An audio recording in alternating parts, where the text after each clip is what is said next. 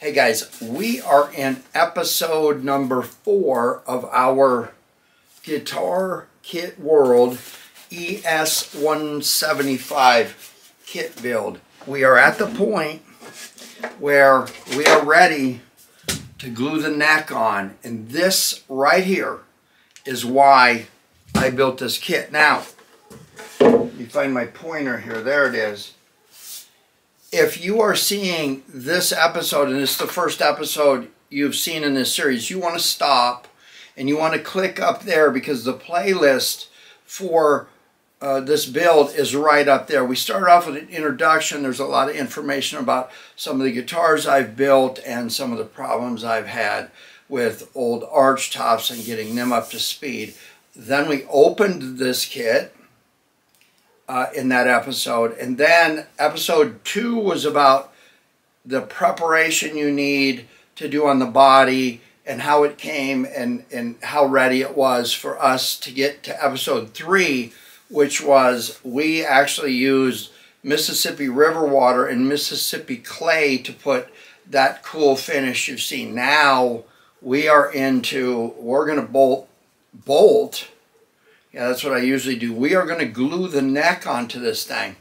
Now, before we do that, I'm going to show you a little bit about why I like that pocket design that's in this Guitar Kit World ES-175 kit, the way that's built. I'm going to show you a craftsman, an old craftsman that I have here that we know as the East LA Cutaway. It's one of my junk pile guitars. It's being built right now, and that playlist up there for that particular guitar, each one of my guitars has a name, and then when I build them they have episodes and playlists up there. So again, East LA Cutaway. Hover your mouse up there, you'll see an eye. When it pops up, you'll get the playlist for this build as well as any other guitar I reference here. So we're going to look at the importance of how the neck lines up in a number of different planes and how easy it is to mess up a guitar and turn into an endless fretting job and who knows what. So let's look at a couple of guitars, and then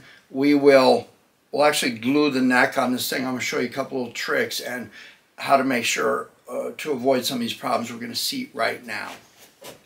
Okay, in terms of introduction, I want you to take a close look there. You see that there's a pocket right there.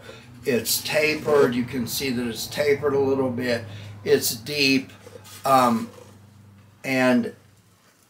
it's pretty solid. Now, I'm going to introduce you to a couple guitars here that have that same kind of setup.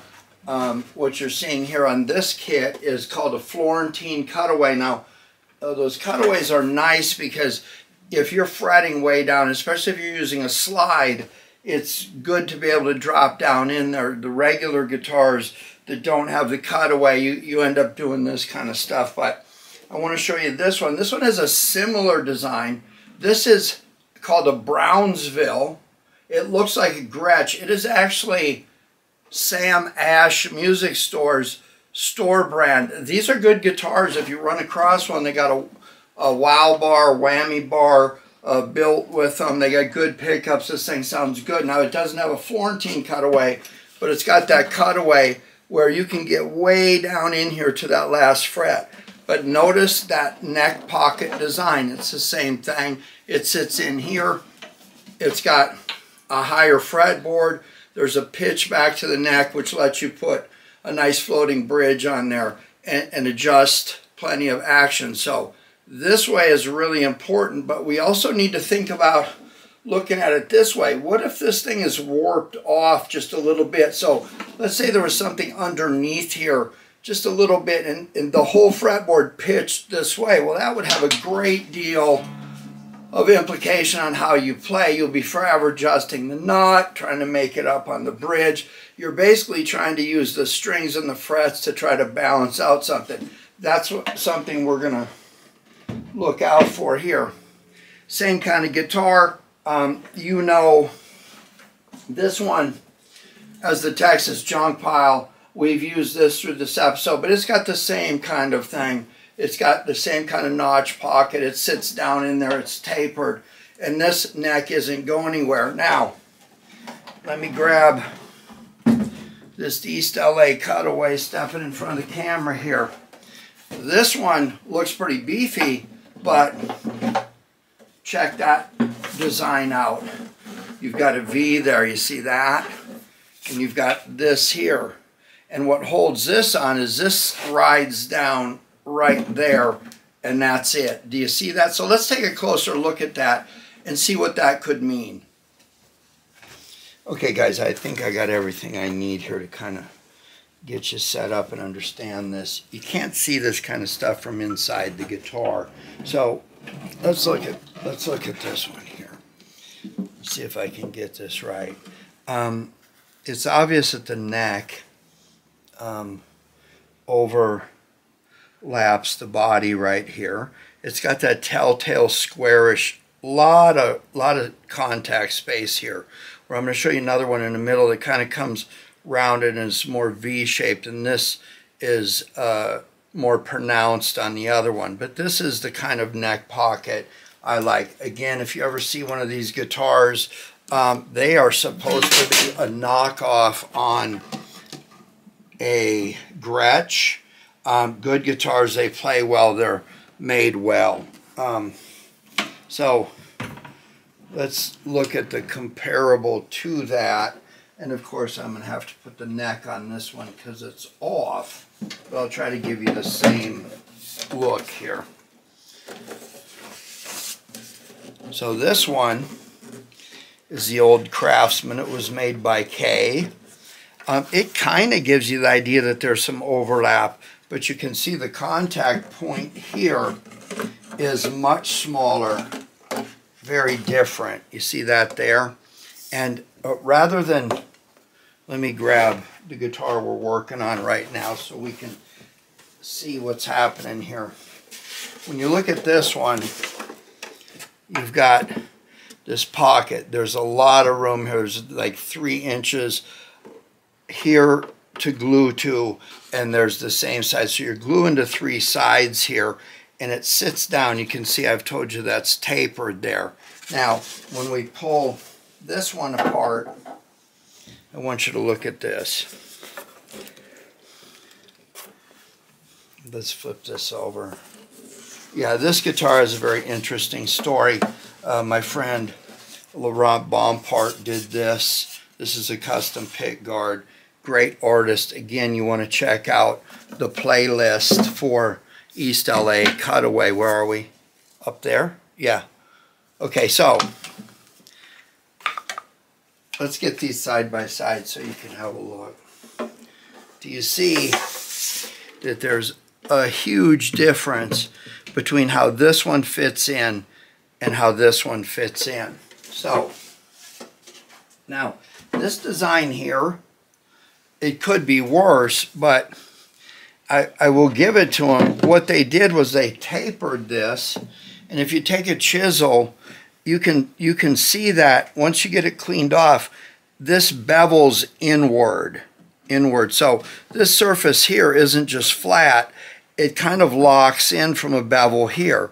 Now, they shimmed this, I can tell, because there's a piece of wood right here, there's wood missing here, and so when this came off, the hide glue cut loose. I think it was in a garage too long or whatever. So I'm going to have to come through and scrape this. If you're going to do neck resets on old Ks, you need a chisel that's thin enough to do that. So we'll be going into here like this, and here, and here. And then we're going to taper this. And then the thing to do is, let's say that the neck is pitching one way or another. I can calculate that right here and try to take some off this way, which pulls the neck up, or file where I need to. So I can set the neck angle running axially up and down between the headstock and the end of the fingerboard. I can make this tilt like this. Maybe this is the best way to do it, like this, by doing some adjustment here. That's a lot of work. And then ultimately what I'm going to have to do is, I'll mention this later, is I'm going to bolt this neck on. There's a big block in here that I can drill through. So once I get everything set to glue, I'm going to run a bolt through here. But if I'm lining this up from the outside, this is curved. There's no flat spot to work off of. It almost comes to a point. You see that? So if I come in right here where it's easy, it looks like it's going to be easier than down here where it starts to curve out. That is going to have me drilling through here. And you see a lot of people miss this point right here, and then this breaks off and everything's shot. So you end up having to come through about here in the middle. So you'll drill a pilot hole, make sure it's straight, and then it comes out about here. Then you glue everything on, and then you use that pilot hole to go all the way through. I did an episode called bolting a archtop neck. We're getting way out in the weeds, but I'll give that to you right up there right about now. Anyway, this is far less desirable than the kit we're looking at. And finally, when it comes to the neck, it's funny, this is the kit neck, and it's starting to look as trash as the old Craftsman. That's a pretty cool logo. I don't usually cover those up like I did this one, but when you look at what's going on here, and you're thinking everything about the guitar's durability, how its neck sits, whether it's going to break loose or not, I think you can see why I prefer this type of neck. There's a lot of work to do here on a thin amount of wood that's really old. There is a lot of glue surface here, and you're going to see that that's important. Okay guys, a couple things that you should probably have or make ahead of time. Pretty cheap. Y'all know that I make license plate guitars and cigar box guitars. I make my own necks, and this material that you see here is just different layers of this material here. It's tulip poplar. You can find it in pretty much any hardware store, and if you glue it up thick enough and have everything, I don't want to get into cigar box guitars and stuff, but if you glue it up right and make it thick enough in the right places, it makes a pretty good neck. So I've got two pieces of this that are as wide as the body where I'm going to glue it. You see that? It's sticking out there, a side here and a side here.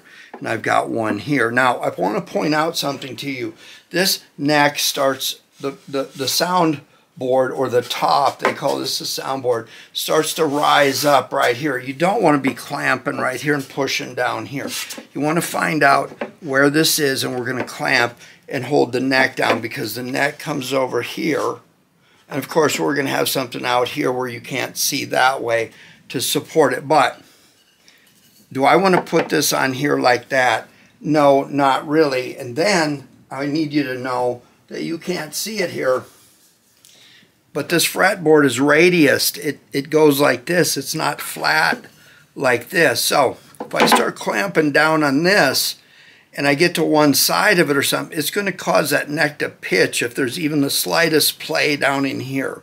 You know what I mean? So if this isn't level this way, it pitches this way, and then these frets are higher than these, and it just turns into a mess. If you are going to buy a guitar, look down the neck. So you want to look at the 12th fret and see how high the strings are. If it doesn't have a truss rod, then you can't adjust it. That's a bad deal. It's going to need a neck reset to pop that back down, and that's where you would carve this off on one of them other guitars. But anyway, this needs to sit flat. If it doesn't, and you get a little bit of this or a little bit of that, that's what we're going to be paying most attention to here.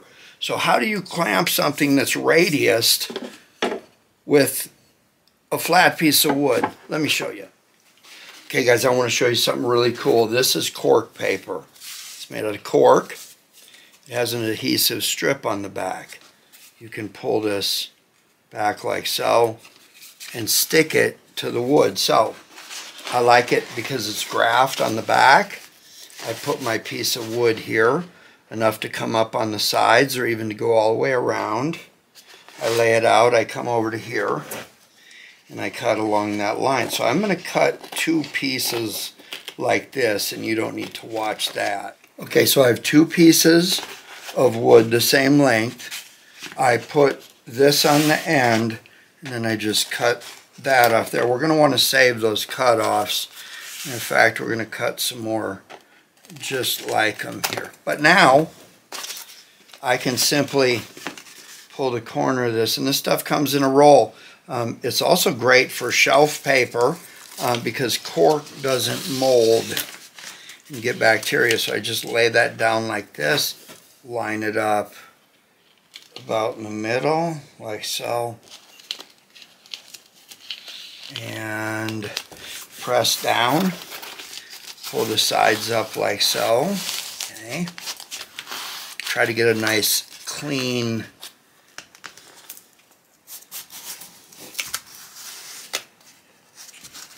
like that.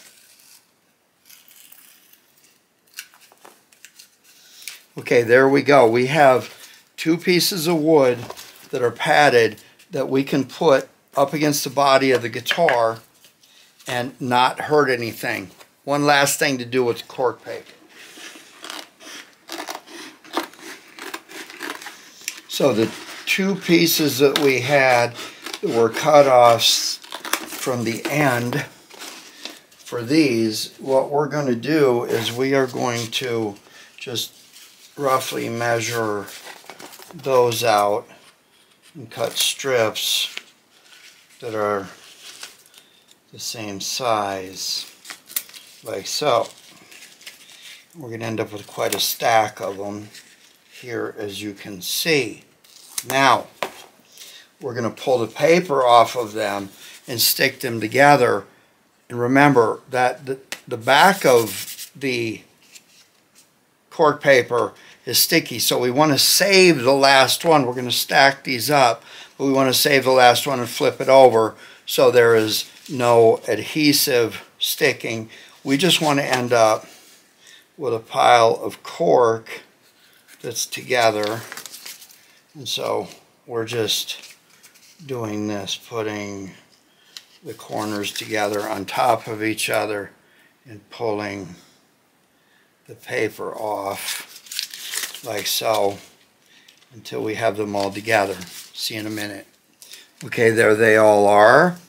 Adhesive up, and then of course the last one, I can never get this off of here when it's time for the camera. I'm just going to turn this one upside down where the adhesive lines up like this, and I've got a pile of cork paper like that. Now look, it's flexible, and if I want to get super freaked out about life, I can just take my edge and my razor knife and cut these off, but you end up with a pile of cork paper. That's what we're after. Okay guys, we are getting to the end game here. I want to show you one more little trick. This is 400 grit sandpaper. You've seen me make something that will sand across the whole body with a piece of neck wood, but I can just put this here like this. Okay, and then I can stand this up. I like to stand it up like that, right in the middle, like so. And then I want to make sure that these corners are really tight, like this. So I want a little sanding block like that, 400 grit. This is hide glue, and it's hot. And I know it's hot because it's in a heater and the red light is on. I'm going to put this on with this neck with hide glue. I'm not going to use Titebond. If I want to take the neck back off, I can heat up the hide glue. They've been doing this for years and years. Now, I can feel the bottles warm, nothing's boiling, but the hide glue is hot. I've got my 2 blocks that are cork lined, cork covered, and I got my cork block. Okay, while our hide glue is warming up, there's a couple of things we want to think about. Once this neck goes on here, we lose a lot of access. So there's a 3-way switch that goes here. Can I make life easier by taking some dental floss, putting a loop in the end of it like that, dropping it down in there like so, and then taking my piece of coat hanger, reaching in and grabbing that loop and pulling it up here and tying it off and putting something here where it won't fall in. So when it comes time to wire the three-way switch, I put the harness in, I pull the dental floss up, and boom. Think about things like that. Next thing is, you don't want a bunch of stuff on the inside of the guitar. We're going to have a little bit more sanding to do. So, but I've got this blower thingy. It's really handy. It sucks. It's got a vacuum and a blower on it, so I can just flip this on and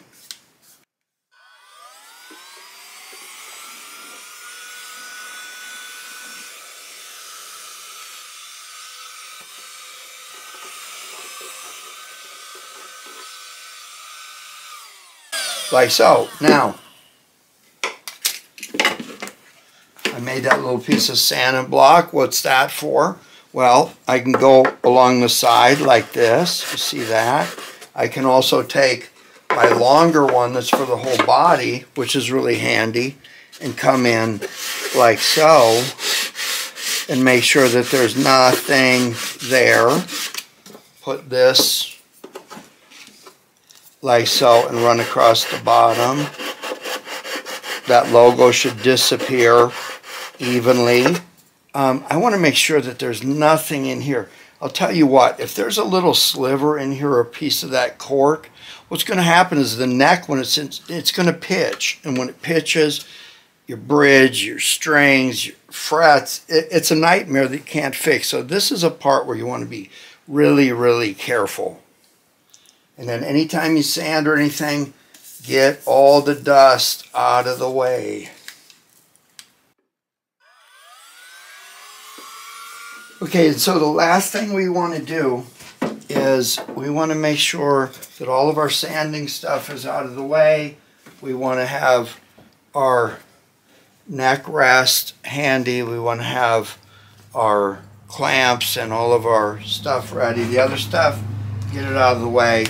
And then the last thing you want to do is make sure that, again, there's no way that a piece of cork or anything else is, and use your brush and get everything as clean as you can. This has to be clean. Alrighty, the time has come. Make sure everything's padded good. Put the neck on here.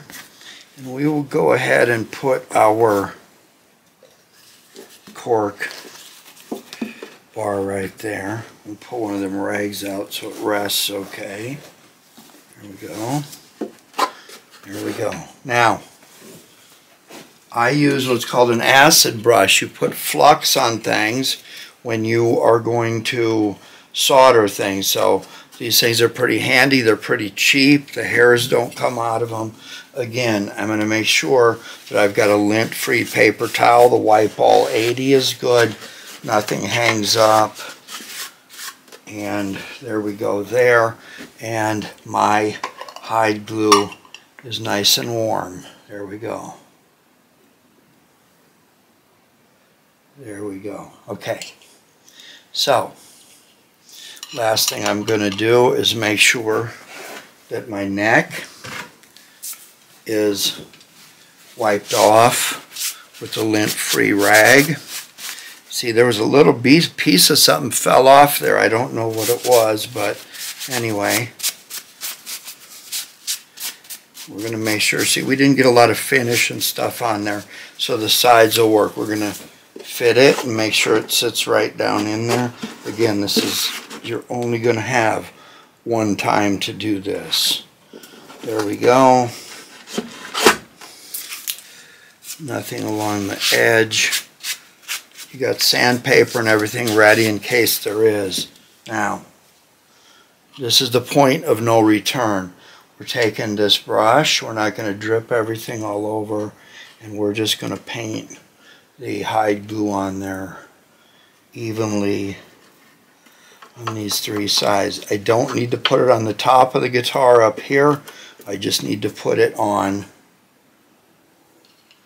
the three contact sides here. Right here. Like so. These brushes are great.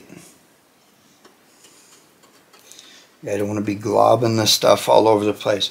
Our fit was really nice. That was probably the one thing that I was most impressed with out of the factory, was because if these necks are not right, that's what makes a guitar. Okay, you've got some time to work with this stuff because it's warm. It's not like using super glue or anything like that. But once it starts to set, I'm going to make sure that my coating gets right up to those edges and along that front there. I'm going to do the same thing here. Just going to go, again, I don't need to worry about getting it up there. If I need to worry about that little strip there, I'm in trouble. The back, this part, doesn't glue to anything. It sits right there, so we're going to get that. The bottom here, it sits right there, okay, on the bottom. But again, most of this stuff is the three sides. We know that that crests right there. Okay, there we go. We're going to have a warm rag, wet rag ready because we're not going to goop so much of this stuff on here, but there we go. Wonderful. We'll put a little bit right there. We're going to have some contact there. There we go, like so. Perfect, it's starting to get a little tacky. Okay.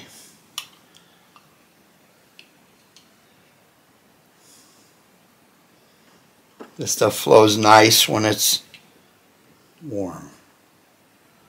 You really don't want to be doing it using hide glue to glue a neck on in the winter time in your shed, that's for sure. Alright, here we go. Party time. I'm going to drop it right down in. Ooh, that's a nice tight fit right there. There we go. Okay. Got a little bleed off here. We're going to push that out of the way right away. These rags are awesome. Make sure there's nothing there. Alright, let's rearrange things a little bit and get clamps on it. Alright, so here we go. Remember that cork paper that we put together? I can put up here. I have this block down here. I have this one over the top. Now this is a little bit tricky, but see, this forms to the radius, this pushes down. Nothing is getting out of control. I don't see anything moving around. And I got a couple of these cool clamps here that are pretty cool. You just pop them up like this.